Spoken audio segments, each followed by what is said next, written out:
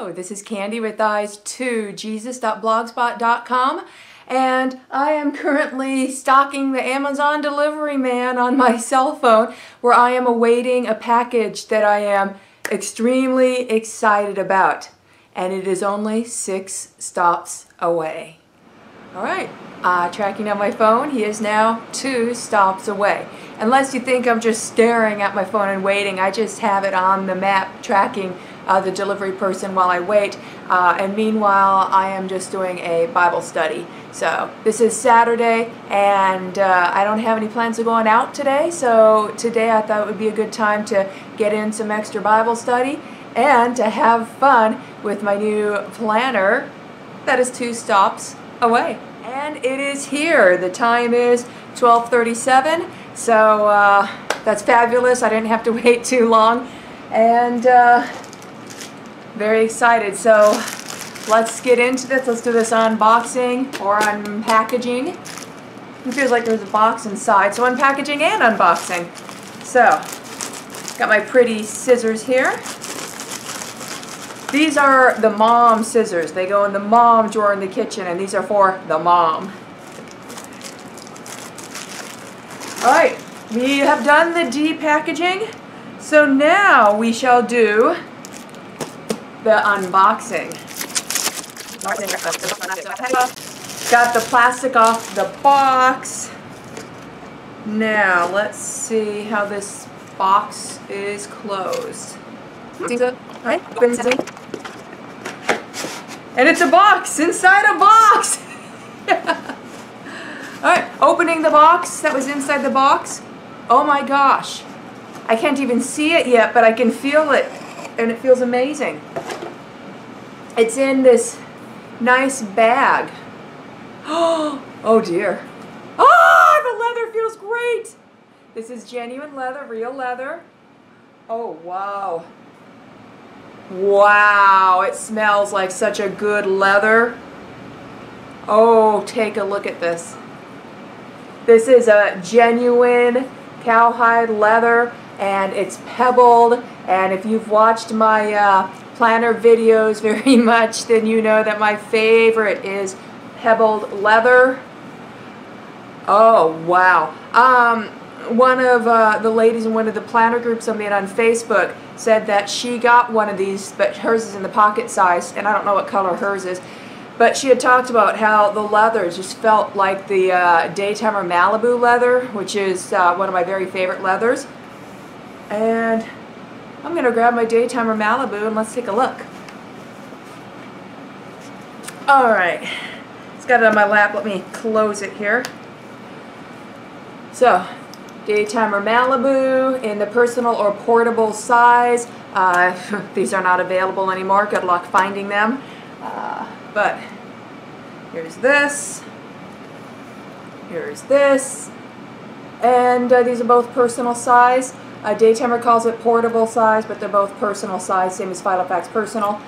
And I'm going to say it kind of feels like the Malibu pebbled leather, but nicer.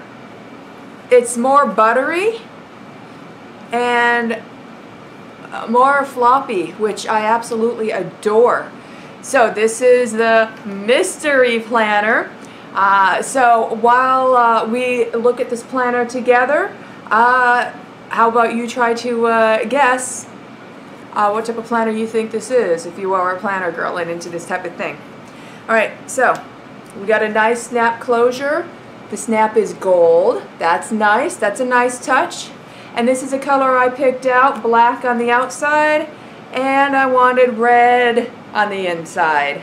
Red is my favorite color, but lately I've been wanting a black planner, so I ordered this black on the outside, red on the inside, and I wanted pebbled leather. And that's what I have. Oh my goodness. It feels amazing. Okay, so going inside, let's take a look at these front pockets. 1, 2, 3, 4 card slots. These feel pretty good. Seeing how deep they go down. Let me pop this on my lap. Alright, they go down pretty deep, so I want to be careful that I don't lose things in here. These card slots go all the way down from what I can tell. My fingers go all the way in and I still find no bottom, which is fine. There are a lot of planners like that. So that's something to keep in mind. And then 1, 2, 3 side pockets. I love side pockets. And look how flexible this leather is. These pockets are easy to get into. They're not, you know, squeeze in, maybe I can get a business card in there. No, I can actually open them up and get my fingers in there and grab whatever items I put in here. And I love that. 3. Wow, I like that a lot. And then we got a nice leather ring protector. So for those who are annoyed by ring indentations going inside their planner, here's a ring protector, and this is removable too, which I'll show you in a little bit. And also the rings are removable and replaceable. It looks like it takes a small Phillips head screwdriver, and the rings are just screwed in with these little Phillips head screwdrivers. So that's pretty easy to take care of. So I can change out the rings if I want. The ring diameter, by the way, is 30.5 millimeters. Translating that into inches, that's just a little bit less than 1.25 inches. So that is fabulous. So we looked at the front pockets, we looked at the ring protector. I shared with you how the rings are removable and replaceable and their diameter. Here's something else that I've been very excited about with this planner. Any guesses yet what kind of planner this is? We got a full-size back pocket.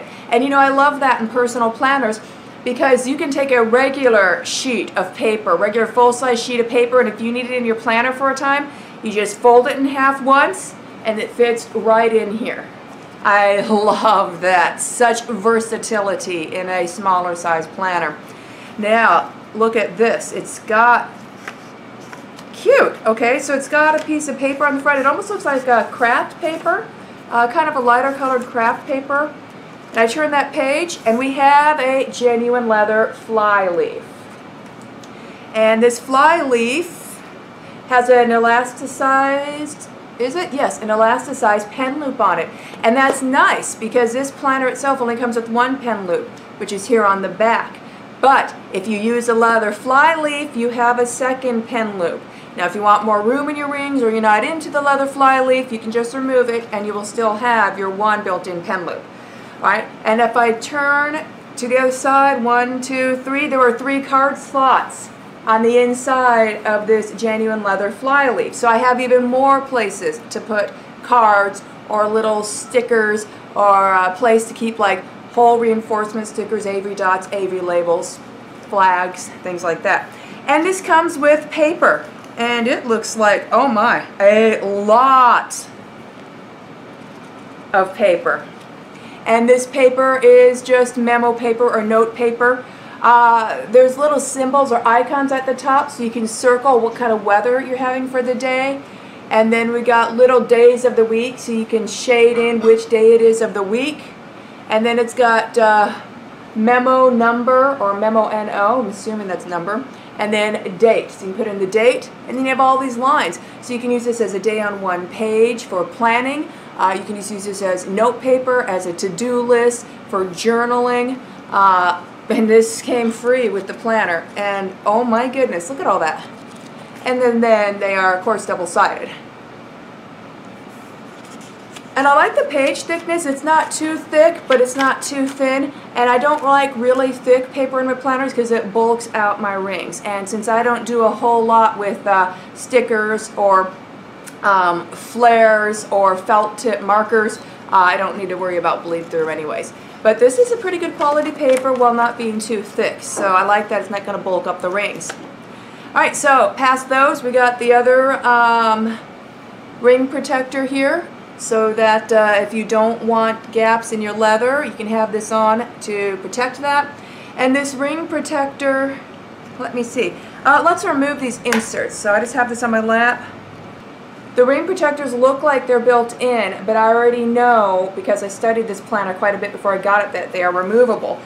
And then the ring protectors can be removed if you want. Let me see if I can show you. They're just held in there elasticized. If they're jammed in there pretty good, you might need to get out a Phillips screwdriver and take off the rings. That might be easier to get the ring protectors off that way. And so far I'm fine with the ring protectors being here. However, I also have never minded ring gaps in my planner. But if these get in my way or cause undue bulk, then I'll go ahead and take them off. Otherwise, I'll just leave them here. I don't know if I'm going to use a leather flyleaf or not. It is very pretty, so I'll probably have to play around with this planner and set it up, and then I'll see. If I have enough room in the rings, then I'll use it. But if it's at all taking up room that I would like for other things, then I'd probably just set it to the side for possible future use, or maybe even in another planner. Because I'm fine with one pen loop. I can always just clip in my second pen, which is how I've been doing it in my Filofax Maldens anyways. Okay, now let's take a look at the back pockets. So the back pockets, let's see, 1, 2. So I have 2 beautiful pocket card slots here. Those are gorgeous. And then we got a zipper pocket. So let's unzip that. It doesn't need to be gusseted because the leather is so flexible, it's easy to open up. So you can put change in here and you can still open it up nice and wide to look at what change you have in there so that you can get out your change. The zipper pull is nice. It is also gold, and this is a nice touch. The Filofax Classic Croc does this too with their zipper, which is nice. We have a little leather flap here that goes over the zipper so that your zipper will not indent or scratch whatever inserts or whatever you have right here. This little leather is going to make sure that your zipper doesn't damage whatever you put in the planner. And I love that touch. And it doesn't take a whole lot of effort for planner manufacturers to just put on a little thing of leather like that. So I don't know why more planner manufacturers don't do that. So here we go. I love the pockets. Look at that. Card slots, 3 side pockets, more card slots, a nice zipper pocket, and my favorite, look at this beauty. So, what is your guess, my friends? What kind of planner is this and how much did it cost? Well, maybe you're guessing this is a Vanderspec or a Gillio, and it is not. However, I did have fun going to both the Vanderspec and Gillio websites and picking out or designing a planner as close to this as I could, near identical. And it was, and then I converted the euros into US dollars, and it was saying that a Gillio or a Vanderspec comparable to this would be in the high $200. Well, I only spent $56 on this with free shipping, and this is genuine leather, and I got this off of Amazon. And what kind of planner is this? I don't know quite how to pronounce this, but it's a Moterm. Now, last I looked, when I ordered this specific one, there was only 2 left, so I got one of the 2. And then when I checked yesterday, someone else had got the other one, and I don't see that these have been relisted yet. There are these in other colors. There's some where it's like a gray on the outside and an orange on the inside. My second favorite one is like a red on the outside and a beige on the inside. Or if you like Croco prints, last time I looked they had a couple different ones, like a coffee shade I believe and a khaki shade of this in Croco print, and last I checked those had the most in stock. So you can get this in Croco print, or you can get this with this nice pebbled leather. Both, as far as I know, are genuine leather. I know for a fact this is. And yeah, I really like this. The pockets are fabulous. I wanted something that looked more basic, just a basic closure on the front, and I wanted something though that had a bit of a smaller footprint than the Daytimer Malibu, but had similar leather. So you can see we have a bit of a smaller footprint, but it still fits the exact same size inserts. See, the Malibu kind of have all this extra room, all this extra overhang that you don't necessarily need. So with this one, it's going to be smaller, and that's fabulous. So I am going to set this up, and then I will click back on in a moment. And I'm not going to give you a full planner tour because I do that each month. But yeah, we'll just do a quick little tour or flip through or a quick observation on how this is going to look with my setup. And my Malibu has 1-inch rings. Well, now I'm going up to almost 1.25 inches, so that's fabulous. Alright, and I am back, and I set up into this beautiful Moterm genuine leather planner, which is comparable to the Giglios and the Vanderspecs, but is 3 to 4 times cheaper. I also wanted to just really emphasize this leather feels great. It is soft. It is not a structured planner. Oh, and it smells good. It smells better than Malibu leather. It's an amazingly good smelling leather.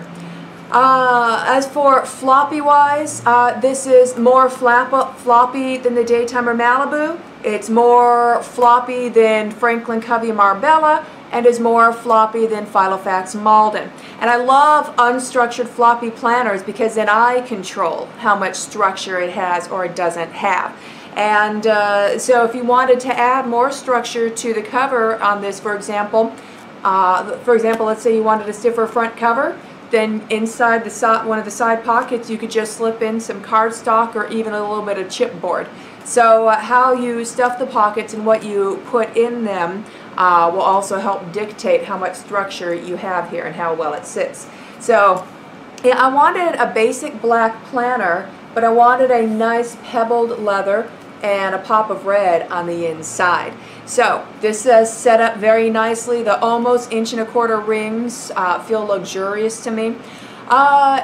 The tabs and the pages do come up about to the end. That's actually how I like it. That's my favorite footprint. But if that bothers you, remember these rings are removable, so you could take out these 30.5 millimeter rings, which are almost 1.25 inches, and you can just put in 1-inch rings. You can put in 3/4 inch rings. The smaller rings you put in here, a bit of a wider footprint you're going to get. So that's something to consider, especially if you like smaller rings and wider footprints. I prefer bigger rings and more narrow footprints. Here's what the back looks like, by the way. Alright, so my setup in here is fabulous for me. I do have 2 pens here. However, I'm only using the pen loop that came on the planner. I removed the leather fly leaf. I did not need the additional card slots. And while the pen loop on it was nice, I didn't want it bulking up my rings because I have this baby stuffed, which is how I like my planners. I also removed the ring protectors because they got in my way, and really I like how this looks better without the ring protectors. So the ring protectors, they're elasticized on the sides, so you can just slip them off around the rings. It's a workout. Yeah, I did not want the ring protectors, so I removed those. So yeah, I'm not using the leather fly leaf currently, and I'm currently not using the ring protectors, and I'm currently not using any of the paper inserts that came with it. That stack of papers are going into my stash of extra filler paper. So that'll combine with the other extra filler paper that I have from like Filofax planners and whatnot.